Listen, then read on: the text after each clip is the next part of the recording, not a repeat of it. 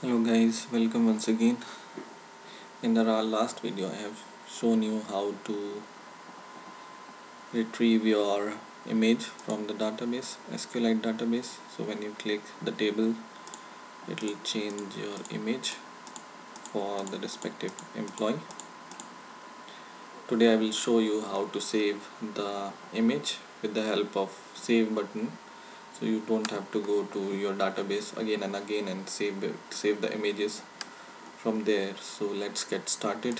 What you have to do first, this is my attach button, which whose code or whose program I have shown you in the 49th video. So if you don't know the program, go there and see the program.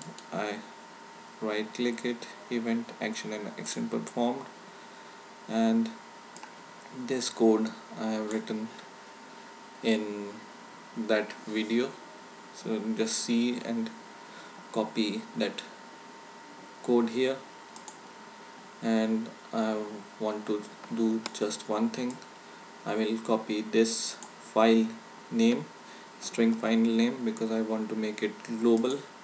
So I will delete string here and let it be here, and I will go at the bottom of my program, and in here after these declarations I will declare my string file name and is equal to null.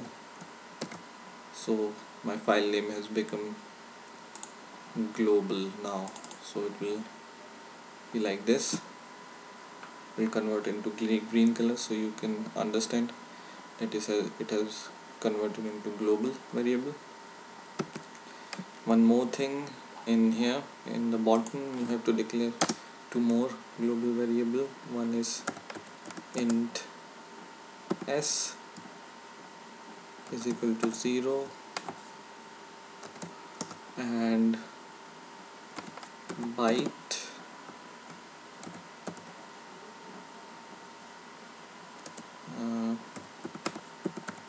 person underscore image is equal to null.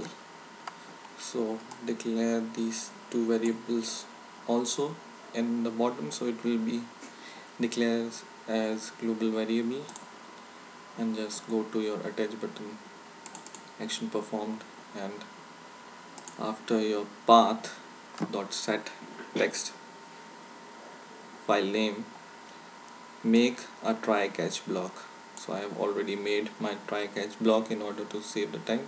So you have to make this try catch block, and inside this try catch block you have to write file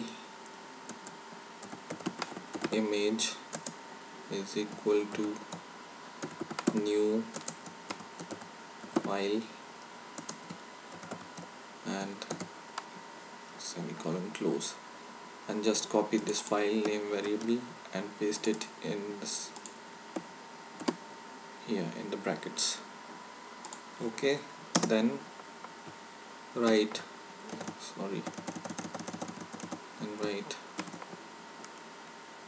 file input stream, which is FIS is equal to new. I will copy it and paste it here and make it closed, and copy this image variable and paste it in the bracket here. So we have declared our input stream, which will convert our image into binary stream, and then you have to write byte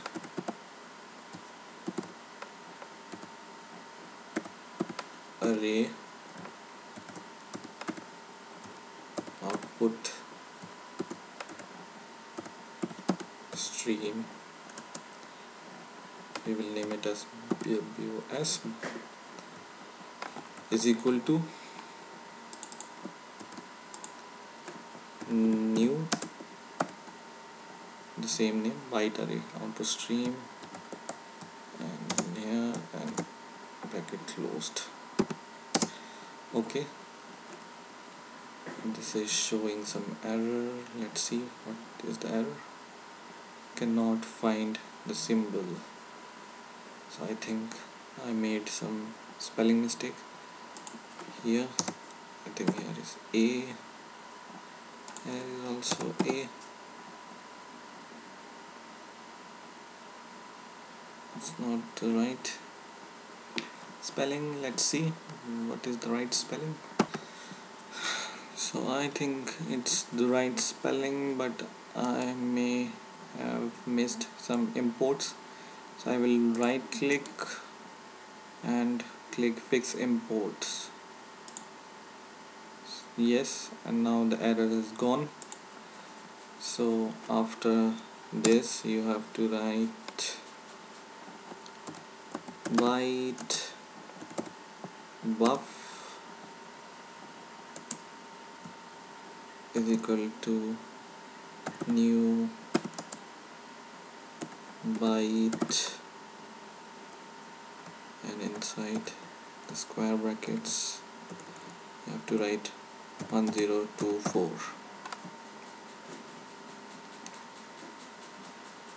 Okay, I think I have to add a square bracket here also, and then we will make a for loop for condition.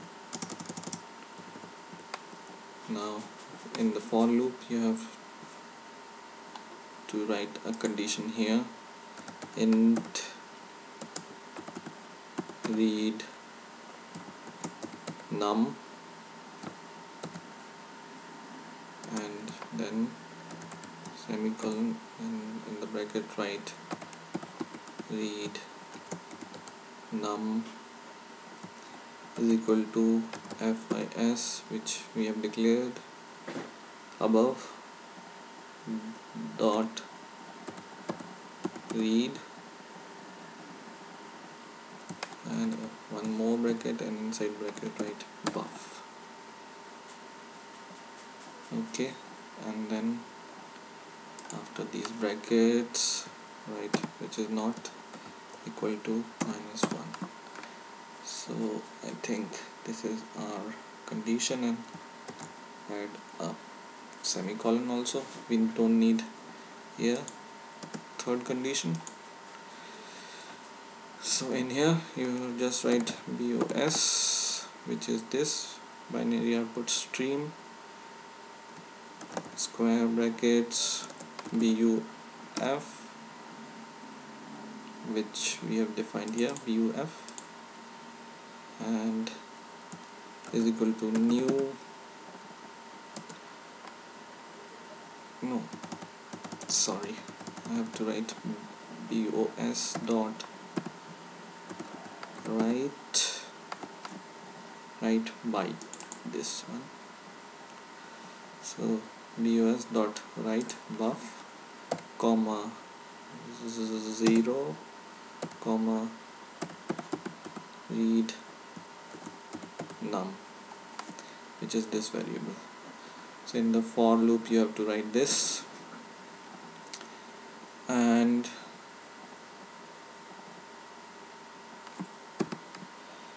outside your try catch block you have to write or copy your variable from here, which is byte person image we have declared initially. Copy this and go to your code, and after your try catch block paste your variable is equal to boss dot to byte array, bracket and bracket close.